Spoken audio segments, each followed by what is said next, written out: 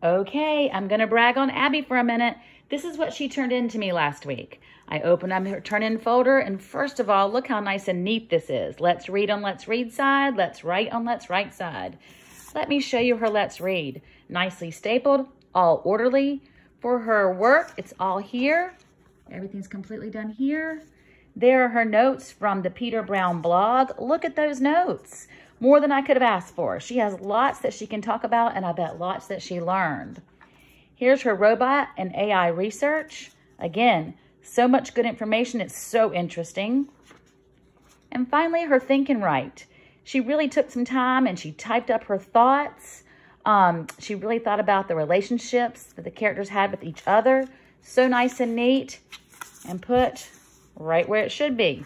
She went ahead and submitted all of her IEW drafts, nice and stapled. Everything's in here so I can see her process. And Abby submitted her final copy of her story on Schoology in the class folder. I gave her feedback and graded it, and she is able to look at that and see if she needs to make any changes. So, well done, Abby. Keep up the good work.